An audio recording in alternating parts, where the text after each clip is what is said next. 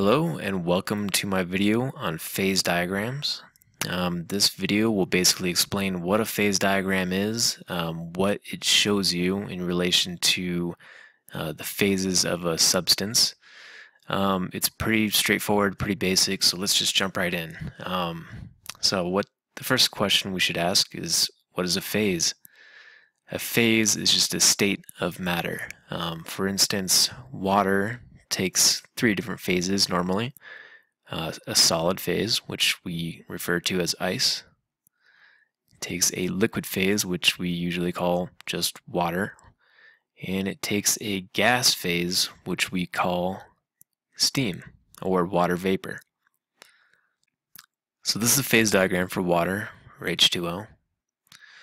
And so what is this diagram showing us? So we have two axes. The y-axis we have pressure. On the x we have temperature. So this diagram is showing us the phase water will take depending on the pressure and temperature conditions of that water. So for instance, if we have temperature at this point, let's just call that 50 degrees Celsius, and we have water at a pressure of right here, which we'll call 1 atmosphere.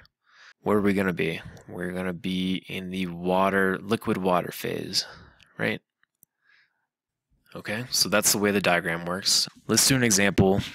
Let's say we have a pot of ice and we are at an atmospheric pressure of 1 atmosphere. Okay. And let's say we take this ice and we put it in a pot and we put it on the stove. And this ice is originally at, let's say, negative 30 degrees Celsius. Okay? So our atmospheric pressure is 1 atmosphere. This is not going to change, right? This is going to be constant because we're at one location. We're not going to change elevation and change our pressure or do anything else weird that's going to change our atmospheric pressure. So this will stay constant, but our temperature will change, okay? So we start out 30 degrees Celsius, negative 30 degrees Celsius, 1 atmospheric pressure. So we're right here, right in the ice phase, right? Okay, so we got our ice on the pot, on the stove, and we start heating it. And we start adding heat and raising the temperature. And we keep doing it until we reach this point right here. We reach this line. And what happens here? Well, I'm sure you can guess that we're going to melt this ice, right? We're going to go through a phase transition. And that's what this line represents. It represents the phase transition from solid to liquid. Okay, so when we hit this line, we're going to make a phase change from the solid to the liquid. But what happens when we make that phase change? Do we just automatically go from a solid chunk of ice to, a pot full of water? No, we melt it, right? We melt the ice and we have water and ice existing together, right? So that's what this line also represents. Anything on this line represents water and ice together, okay? So if whatever temperature and pressure you get at, if you fall on this line, you're going to be having water and ice together, all right? So that's what all these lines represent. So to kind of recap it here, we have fields. We have these two-dimensional fields, which represent one phase. And then we have this one-dimensional line, which represents two phases, okay? So right here we have water and ice together. Over here we have water and gas together, okay? And down here we have ice and gas together. So back to our example, we've heated our ice, we've hit this line. We're going to stay at this line. We're melting our ice into water. Once we get no more ice, we've heated it up to where we've melted it completely into water, we're going to start moving into this field. We're in the liquid phase now. We've heated all our ice up, we have no more ice, we're only liquid now, okay? So we keep adding heat, keep raising the temperature until we get to the next phase boundary. And where does that take us? That takes us into the gas phase. And again, just like we had water and ice here we're going to have water and steam, or water and water vapor. And that's what happens when you boil water, right? You have water that is boiling and releasing steam. You don't have all steam, you don't have all water, you have a mixture of both, okay? So we're at this line and we're boiling our water, all right? So if we keep boiling, if we keep adding heat to our pot, eventually we'll boil off all the liquid water and it'll just be steam. We'll boil it all into vapor, right? And that'll put us square within the vapor field or the gas field. Okay, so pretty basic. The important things to remember are that these lines represent not only a phase change, but also points on this graph where two substances can coexist, all right? You'll also notice that there's 2 points. These are zero-dimensional fields, so just a single point there and a single point up here. And down here we have what's called the triple point. The triple point, as you can probably surmise, is the pressure and the temperature at which ice, liquid water, and water vapor can coexist. And there's only one temperature and one pressure that this can happen at. Okay? Up here, we have the critical point. And again, there's only one temperature and one pressure that this can occur at. The critical point is where water transforms into a new phase called a supercritical fluid. And a supercritical fluid behaves in its own sort of fashion. It doesn't behave like a liquid, it doesn't behave like a gas. We'll just leave it alone for right now because I don't want to get too complicated. We'll leave that for another video, okay?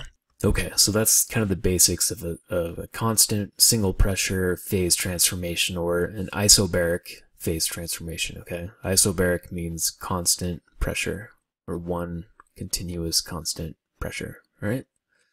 Let's look at what happens when we have different pressures, okay? So let's look at an example where we have the same example at a high pressure and a low pressure, okay? And let's look at it like you're gonna melt ice. You're gonna do the same thing with ice in Seattle, okay? You're in Seattle and I am in Denver down here, okay?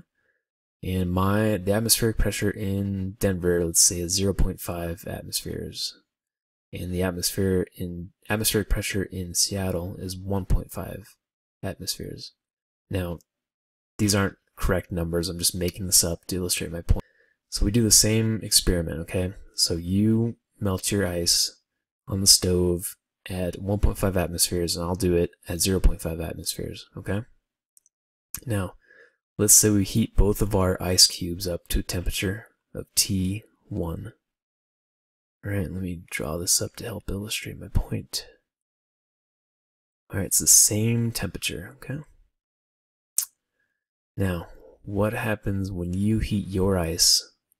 You down there in Seattle at 1.5 atmospheres, you heat it up to T1. You reach the phase transformation, right? You've reached the boundary. You're going to start melting your ice. You're going to have a mixture of ice and water. What happens when I hit T1? Nothing. I've heated my ice up a little bit, but I'm not changing its phase. I'm still within the ice phase. So what's going on there? Why is it that you require less heat at a higher pressure than I do at a lower pressure to melt ice? Well, to not get too bogged down in details here, we need to look at the fact that when ice transforms into water, it shrinks. Likewise, when water transforms into ice, it expands, right? Ice expands. Ice will contract when it melts into water, right? So when ice is under pressure, it has a lot of atmospheric pressure coming down on it, it wants to accommodate this pressure. It wants to react to this pressure and stay in equilibrium. So how does it do this? It does this by shrinking, by contracting. How does it contract? It melts into water, right? That's how ice contracts. It melts. That's how it accommodates this pressure, is that it melts into water, okay? So that's why at higher pressures, you need less heat to make that phase transformation, right? And I don't want to go too far in the weeds on that, so let's leave it for another video. Alright, so let's continue our example. And let's heat these mixtures, these ice-water mixtures, up to a temperature of T2. Alright? T2. Now, what happens when I reach T2? Alright, so eventually I'll get into the liquid phase. I'll go through the liquid phase, I'll hit T2, and then where do I get? I'm right on the border between a gas and a liquid, right? So what does that mean? I'm boiling water. Here at T2, I'm going to boil water. What happens when you get to T2? You're not doing anything. You're still in the liquid phase. You may have heated your water up a little bit, but you are not boiling water, whereas I am, okay? So let's think about that conceptually. This is a little easier to conceptualize, but if we have a body of water, and again, let's make this correct here. We're in our pot, we're on the stove, we're heating the water. Okay, so let's see. This is the one in Denver. This is the one in, Seattle, right? So high pressure here. Lots of pressure weighing down on this ice, or excuse me, this water. Low pressure here, okay? If we have a lot of pressure acting on this body of water, this pressure wants to keep this water in a liquid form. It doesn't want to let it go into vapor, right? The pressure is acting on the water to keep it in a liquid form, okay? If we have less pressure, this water is more available to go into a vapor, okay? Because there's less force acting on it to hold it in a liquid form. Therefore, we need less heat to put it into a vapor. Okay, makes sense? Less pressure, less heat. More pressure, we need more heat. There's more pressure acting on the water. It wants to keep it in a water form, in the liquid form.